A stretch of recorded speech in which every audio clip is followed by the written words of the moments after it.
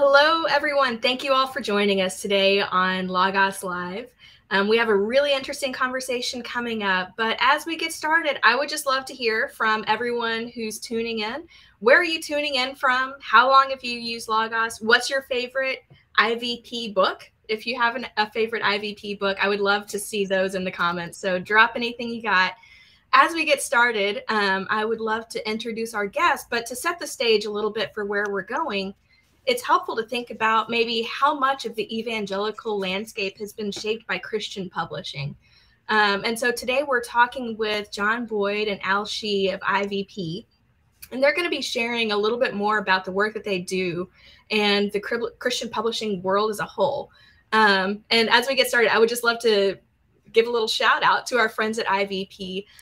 This month is, I believe it's this month, maybe it was last month, but is the 75th anniversary of IVP's existence. And so that's just a huge testament to their longevity, and it's pretty cool. So on behalf of Logos, congrats, you guys. Thank you. Awesome. Thanks. Yeah, so as I mentioned, we're talking about where the Christian publishing world has been, where it's going, how it's contributed to this larger conversation.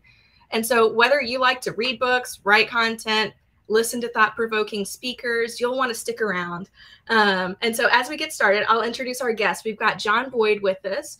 He's an associate publisher and academic editorial director at InterVarsity Press, where he's worked since 2012, so 10 years. That's awesome. He holds a PhD in history from Johns Hopkins, an MA in Old Testament from TEDS, and a BA in history from the University of Michigan. A few degrees there. Got to keep them stacking, right? He previously worked at Encyclopedia Britannica, North Park University, and on the campus ministry side of InterVarsity. So that's InterVarsity Christian Fellowship. He's also contributed to the Encyclopedia of Chicago, the Oxford English Dictionary, and his writing has also appeared in Fides et Historia, the Common Review, Baseball Research Journal, and Current, among other places. He's also a saxophonist in an improv rock band, which sounds like so much fun. A devotee of manual typewriters, and with his spouse and daughters is a resident in Chicago. So, Jon, thanks for being with us. Thank you. My pleasure.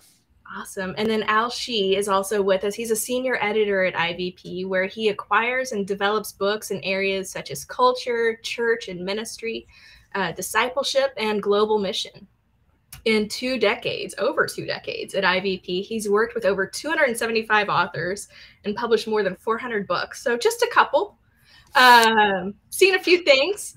And those include titles by Michael Card, Andy Crouch, Makoto Fujimura, and Sandra Van Opstal. He's also published books in partnerships with organizations such as the Billy Graham Center, International Justice Mission, Operation World, the Urbana Student Missions Conference, the Veritas Forum, and World Relief.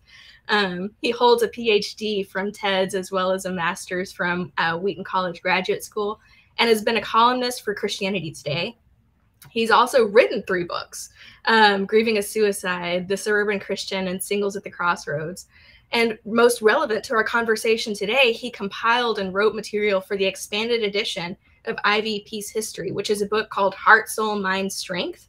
That actually is coming out on August 2nd, I believe. Is that right? Yep. Yep. And so that is, it's coming out on the occasion of IVP's 75th anniversary. And I'm part of the way through it. It's been really fascinating. And so I would encourage anyone to pick that up. And he and his wife and 2 sons live in Chicago as well. So thanks for joining us, Al. Thanks for having me. Awesome. Well, as we get started, would you guys be able to kind of explain IVP for anyone who may not be familiar with InterVarsity Press and that publishing sort of side of things? Yeah, I'll get started with that one. That's one that's right down Main Street for him. Yeah, well, InterVarsity Press grows out of the ministry of InterVarsity Christian Fellowship, the campus ministry, which started in the UK. So back in the 1930s and 40s, it started at Cambridge and Oxford. It was their Christian ministries that were working intercollegiately, Cambridge and Oxford. And they eventually migrated and planted university in the United States, well, Canada first, and then the United States in the 40s. And even before IVP was officially founded in the US, we distributed books from the UK, so from IVP UK, and distributed British authors, British evangelicals, and provided resources. But pretty soon we felt the need to have some homegrown resources. So several of our staff started writing Bible study guides and curriculum and other books in the early 40s. 1943 was the first one, Discovering the Gospel of Mark by Jane Hollingsworth. And she was a Wheaton grad and a seminary degree. Her seminary degree was from Biblical Seminary, I think, in New York. So from the very start, things like women in ministry and Bible study, which have been hallmarks of universities, ministry, and publishing over the decades. So, and then in 1947 is when we officially were incorporated. So that's why we have the 75th birthday for then. But the actual date, exact date, is lost to history. But so we count it at the beginning of the fiscal year. Yeah, we're basically saying July. Yeah, just because better than nothing else. Yeah, let me add the big part of the DNA of that story that Al has told is our roots in the university ministries of InterVarsity Christian Fellowship, and the IVCF is active on hundreds of campuses with hundreds of fellowships all around the United States now, and as is the case on university campuses, there's a wide range of academic disciplines, academic fields represented there. So that's really been baked into IVP from the beginning. Yes, biblical studies at the heart of things. Yes, church-related theology, but a really broad range too, from business to the sciences to nursing to politics and current affairs. We've got a little bit of that flavor of the university world because of our historic connection with InterVarsity Christian Fellowship. These days, almost all of our publishing is for a wider audience. It's really not just publishing just for the student groups, although we love it when they work there too. But it's the university world is kind of near the heart of our history and the heart of our current passions too. And another thing that comes from the history and the DNA is that we inherited some of the sensibilities of British evangelicalism. And so British evangelicalism never went through a modernist fundamentalist split like it did in the US. And so British evangelicalism tended to not be anti-intellectual, tended to not be fundamentalist. And that has been characteristic of our kind of publishing. We are not anti-intellectual, we're not anti-university. We are all about engaging ideas and in the public square. And so that has been our approach, I think, our posture toward thinking through things. Right. Yeah, it's been much more a Christ transforming culture than a Christ against culture kind of model in that way. Yeah, that's so fascinating. And it kind of highlights a little bit of how IVP maybe stands in its own camp as far as the publishing world goes. Are there other factors that you would say that, like maybe the mission and vision of IVP, that tends to set IVP apart in some ways? Oh, that's so hard for us to say. We think so. I mean, we like working at IVP, but actually every publisher is doing their own thing. And I think almost, 99% of the time it's really a team of in the whole publishing universe, working together. But yeah, we certainly don't want to neglect parts of the publishing work that we can do well. And that includes having a mix of books that reach general readers, people in the pew, maybe even new Christians, maybe people who don't read many books a year at all, but we love publishing for those folks, as well as then technical monographs in academic specialties that that we know it's a smaller audience, but it's a high leverage audience. That'll be a book maybe that changes a researcher's mind who writes their own book differently, who then professors assign, and generations of students might be influenced. So we love publishing across that whole spectrum, and that's something we've been able to do. Yeah, we function like an academic press with a lot of our academic books and reference works, but we also have a really broad general readership as well. We can also mention that every Christian publisher has its own DNA and history. There's three general categories for Christian publishing. There are the family-owned publishers. So Erdman's is owned by the Erdman's family, Baker by the Baker family, Tyndale by the Taylor family, and others. Then there's ministry-owned publishers, like IVP is owned by University Christian Fellowship. Moody is owned by Moody Bible Institute. And then there's corporate-owned publishers like Zondervan, which is owned by HarperCollins, which is owned by News Corp, which is owned by Rupert Murdoch. And so each of these have their own different histories and missional purposes. And so with family-owned publishers, it may have been the denominational background, and denomination is another category that falls under ministry. It may have been the particular interests of the founders or the early editors. With the mission organizations based publishing, there's often a connection to the ministry. So for us, it's the university world. And so we have always had a posture of not just rescuing people from the university, but redeeming the university. We're not interested in taking fish out of the pond, but seeing that the whole pond flourishes, and so on. And then with corporate owned, we have good friends at other publishing houses that are able to do good Christian publishing work but we do hear horror stories of how it's all about the bottom line, and they have to sell millions of copies to make it work for their stakeholders. So. Yeah.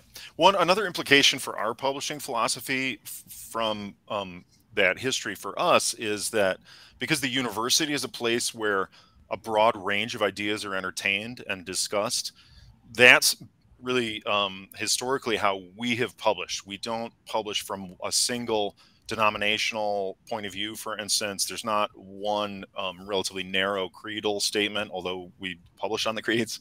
We're very likely actually to publish two authors on the same issue who violently disagree with each other. I sometimes fantasize about having dinner with two people who I really don't think would like having dinner together, but we publish them, and that's not an accident. It's not like a mistake. We missed that. If someone thinks we're too liberal, the next person's going to think we're too conservative on a particular issue, for instance, and that's because of where we're coming from. We're trying to publish the best contributions to important conversations, and there's a although we have a Christian statement of faith that orients us, there's still, of course, a wide range of discourse that's possible within many of those issues, whether it's politics or scientific issues or biblical studies, authorship of gospels, et cetera, et cetera. And back in the 1970s, IVP actually invented the Four Views book. So we did a number of books on 4 views on the millennium, or 4 views on women in ministry, or 4 views on baptism, or other topical issues, where each of the contributors writes their own chapter, and then the others write their response, and they have an ironic dialogue and let the reader decide. Which perspective is most persuasive. J.I. Packer once said about IVP, he said, "Some publishers tell you what." Let me get this quote right. "Some publishers tell you what to believe.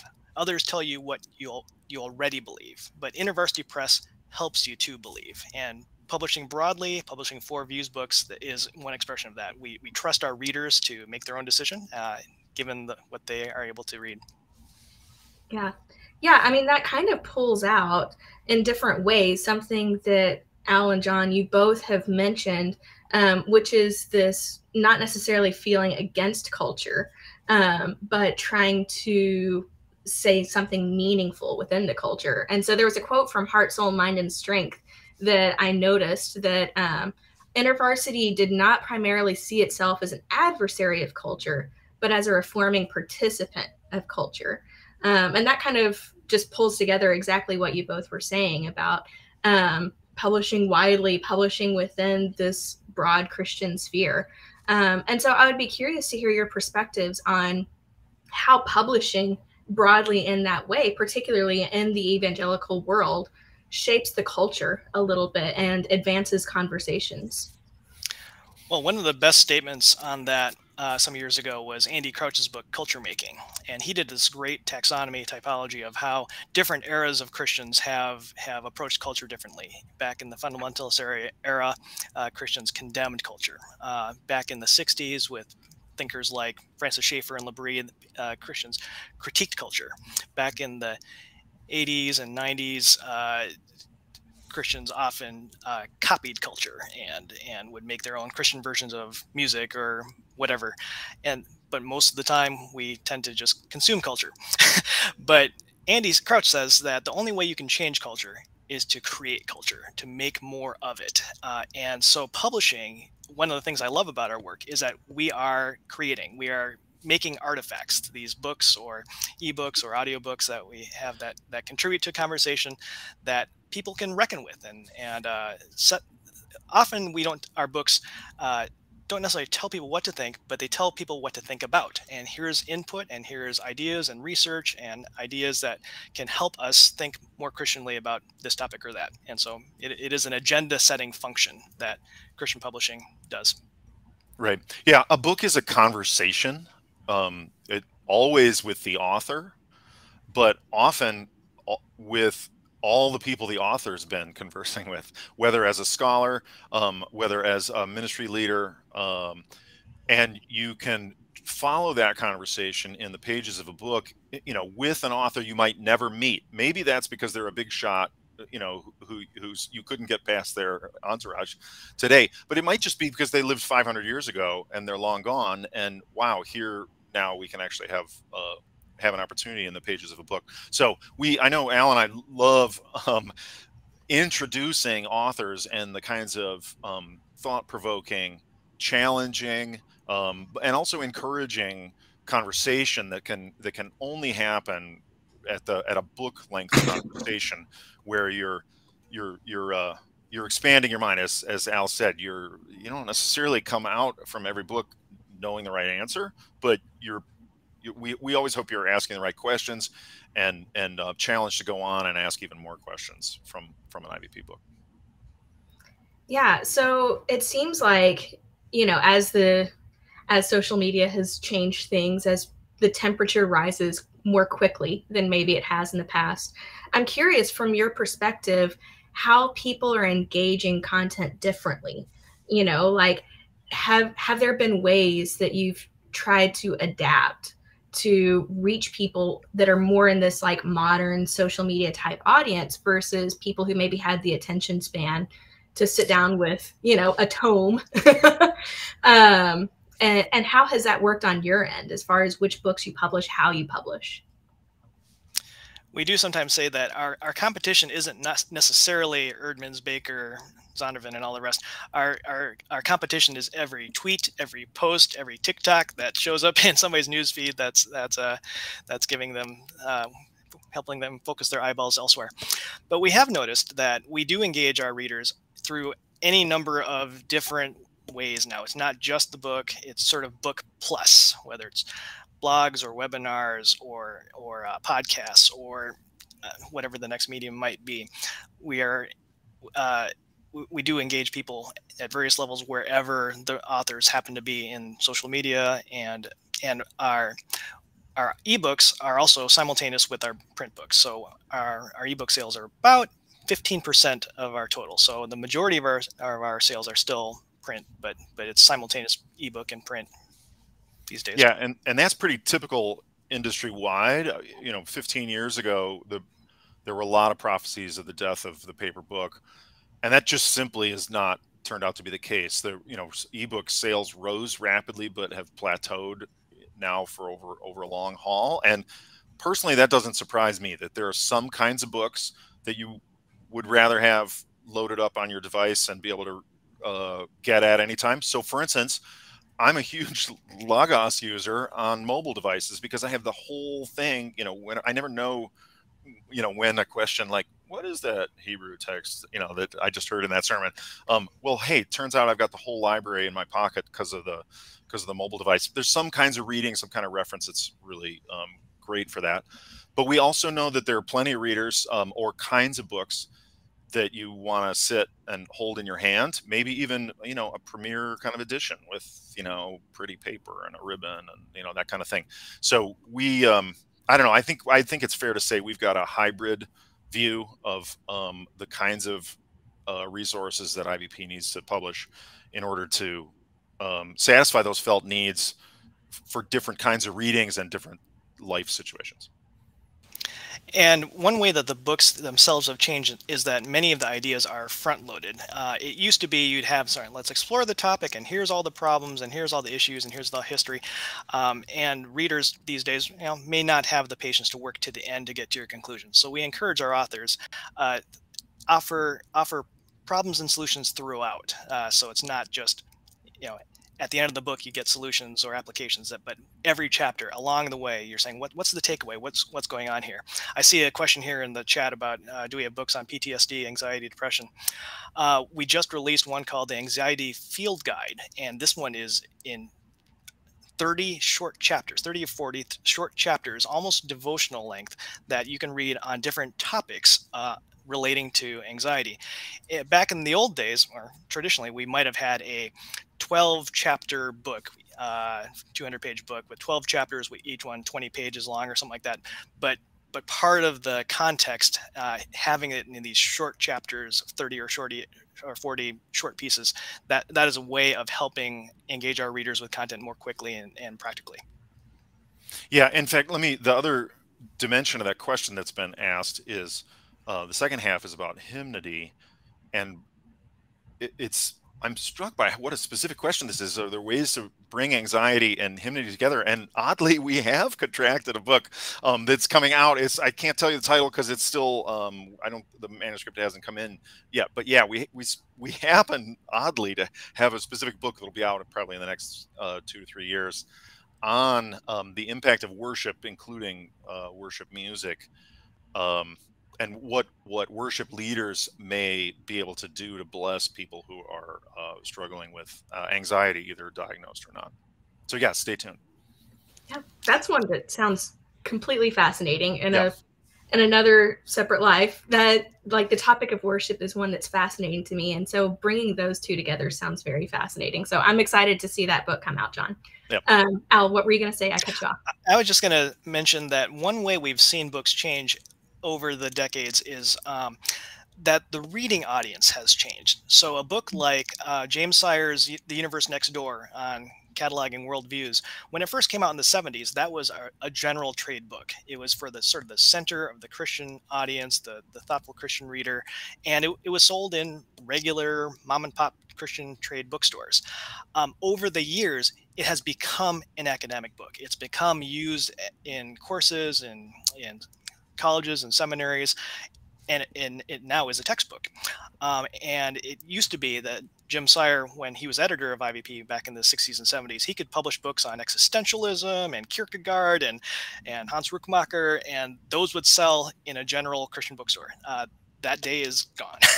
Now those would be seen as academic books. So in some ways, we're still publishing the range of books, but the audience has shifted in various ways. Yeah. Another way to answer your question is that we actually also publish on digital technologies, on attention span, whether from a psychological point of view or a cultural point of view.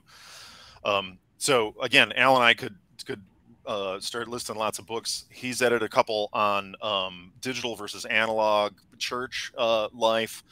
I had the great pleasure of working with an author named Felicia Song on a book called Restless Devices, which is from a sociological point of view, how the attention economy, if you will, works to pull people away from a more thoughtful and, in fact, Christian meditative point of view. So that's another weapon we pull out, as we can, when we're frustrated by TikTok or whatever, we can publish a book about TikTok, and then we hope somebody reads it, I guess. Yeah, it's continuing the conversation, right? Yeah, like, yeah, exactly. Read this book, not TikTok. That's just me being a curmudgeon about TikTok. Don't worry about it. Book Talk is great, though. We love it when Book Talk sells lots of books. Oh, yes, I've heard about Book Talk. Yeah, so, I mean, with that kind of there's also been this rise of people following authors and kind of tracking with their work. How do you think about, which authors you're publishing and how people kind of rally around personalities more than around ideas? So, you had the Four Views books back in the day, and now like somebody might buy that, but for one of the authors, and, already come to it with their opinion. How do you think about that kind of like, maybe not celebrity culture, that might be an overstatement, but that more leader centric, person centric sort of world that we're currently in? Well, when we sign up authors, we do look for authors who have some sort of following, some sort of visibility and credibility, that people look to them for whatever it is that they're the expert on. It is very difficult these days to just publish a book on the merits of the argument, on the merits of the topic. It is often the combination of the topic and the author, what they bring to the table, who they are, what their expertise is on it, and how they are known. And that could include social media. It's not only social media, but it could also be any number of other things: conferences, networks, all the other things. We're looking for people that have something to say and who people are looking to say something. Right. Yeah. There are other publishers, mostly beyond the Christian publishing sphere, where really a big name is just a ticket to a book contract. In fact, that person doesn't even need to write the book. They're going to get a ghostwriter. And, it's a retired politician or, Kardashian. a YouTube star or a TV star or whatever. And that's, that's its own thing. Some people want to read those books. I think it's probably not too surprising that there's much less of that in the Christian sphere and hardly any of it with us. We don't mind celebrities, but mostly the most important thing is, do they have something to say? So the kind of person who's famous just for being famous is like, honestly, that's just not very interesting, right? You don't want to read a book by somebody like that, probably. But then, of course, there are big names whom we've published that have a lot to say. And again, we're privileged to be able to introduce a person like that. A scholar like N.T. Wright, for instance, is published with us. And if you've ever been lucky enough to be at a conference where you got to meet him, he's a really nice guy. He'll stop and talk to you. But wow, to be able to sit for 300 pages and have a conversation with N.T. Wright, that's the kind of thing that can only happen in a book.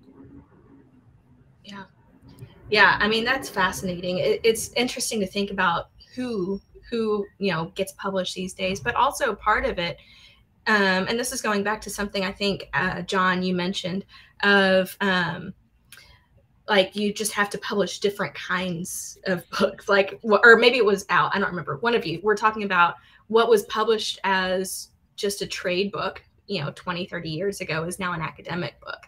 Mm-hmm. And some of that, it feels like it kind of ties together with the decline in biblical literacy that we've seen. People just seem to be in the word less. Maybe that's just a reflection of what was already there and we just see it more. I'm not sure.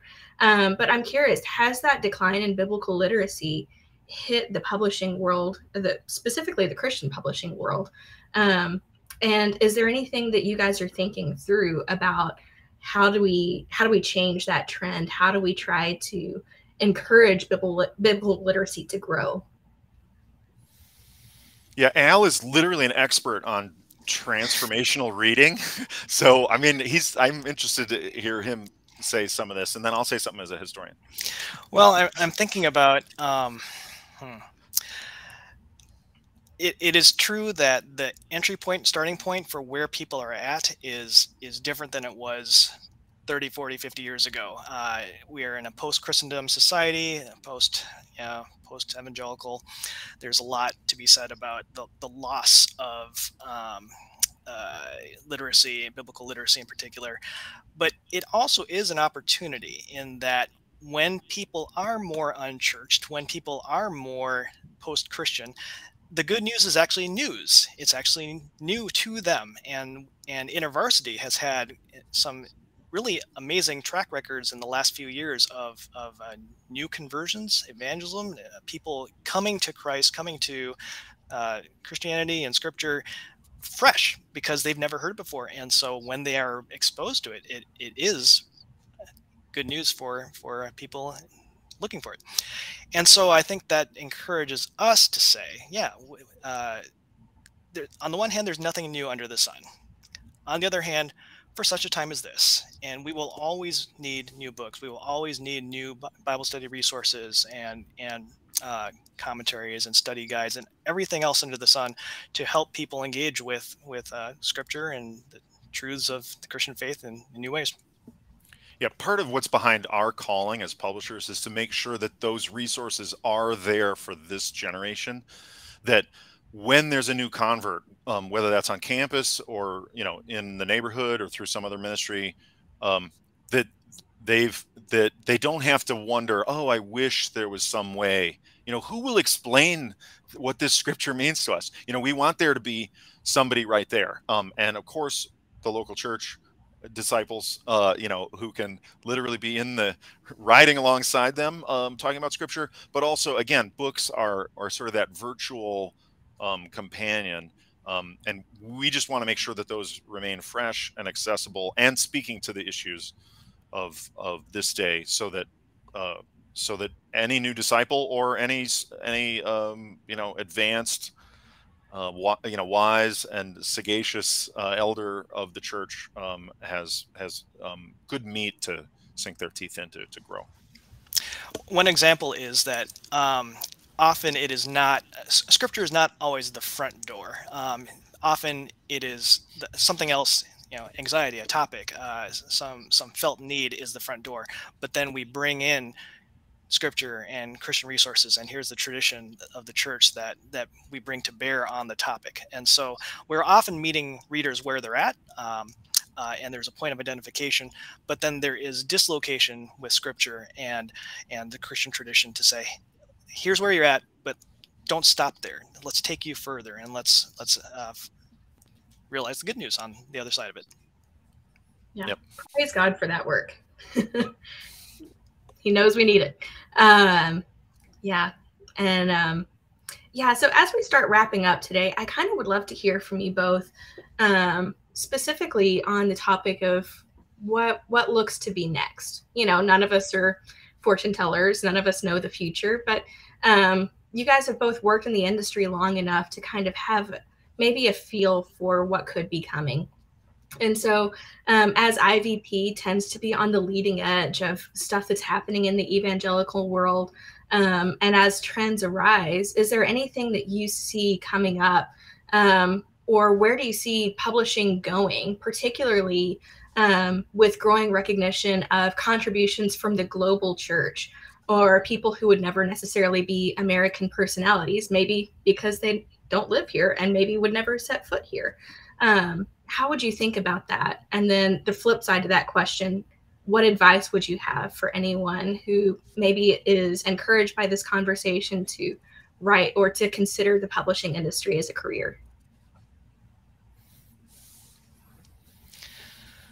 Well, on the future of evangelicalism per se, I think there is a decentering of American evangelicalism and a recognition of broader global voices and the global church that predates the American church and will continue on beyond after the American church, and realizing we are part of a larger story. So I think to recover and learn from voices from a variety of cultures, ethnicities, and locations is certainly one of the things that will continue to help the church grow beyond this immediate moment. There's a lot being said about the future of evangelicalism, decline of evangelicalism, but I think it is more than that recalibrates us beyond it. Yeah, I would agree. The bigger picture is almost always the answer about the future. My wisecrack would be, if we knew what the future of publishing is, we would never tell this openly. We'd keep that secret to ourselves and figure out how to take advantage of it. But of course, we don't know the future. Publishing has always been an extremely difficult business as a business, because if you could pick the best sellers, then every publisher would just do that, and you know, it would not be the challenging business that it is. Whether that's book publishing or periodicals, they've always been mission driven, really important businesses, but they're not like selling cars or soda pop or something like that. But the bigger picture is almost always the right answer, as I said, and particularly jumping gaps in either networks of knowledge or networks of social capital to groups that may not have interacted much, but each of whom brings something important to the life of the church and the life of Christianity. If we can figure out how to jump those synapses, if you will, then all of a sudden there's all kinds of new ideas there. Often those take the form of books. Those can be academic fields. Often much of the most interesting thing happens when an anthropologist starts learning about missiology, or an economist starts thinking about the scriptural tradition, or a geneticist, starts reading the Old Testament. All kinds of things happen when you get the sparks jumping places where there were gaps. Yeah, one example of that is our book, Misreading Scripture with Western Eyes. And it's by biblical scholars who also have a background in missions. And so it's the intersection of hermeneutics with missiology and anthropology, and saying, what are the dynamics going on in honor-shame cultures or communal cultures that we don't see here in the West? So that kind of mashup, that kind of interdisciplinary work is very generative. Yep. Yeah. Yeah. I mean, it really does seem like there's so much, just across the spectrum. It doesn't even necessarily have to be within, the Christian sphere, like not necessarily a pastor, not necessarily a biblical scholar, but like having these broad range of like interdisciplinary, ideas, kind of the Lutheran idea of like, if you are XYZ, be the best XYZ you can be, and then bring that to bear on your Christian life. And things come out of that. Yeah, that's fascinating. Thank you both for sharing that. Yeah, and thanks everybody for tuning in today. Don't forget to pick up a copy of the book, Heart, Soul, Mind, and Strength, which Al has edited. There should be a link in the chat here in just a moment. It releases on August 2nd, but you can also get the pre-order right now, so that will be up for you. Make sure that you're following us online so that you can catch us on our next live conversations. So whether you're on YouTube, Facebook, or Twitter, make sure you follow us. We're actually going to have details coming soon about interviews with Beth Moore and Dr. Michael Bird, so you'll want to stick around for those. And so, yeah, make sure that you're sharing, make sure you're following. And Al and John, thank you so much for talking with us today. Thanks for having us. Yeah, awesome. Our pleasure. And thanks to everybody who's tuning in online. We'll see you.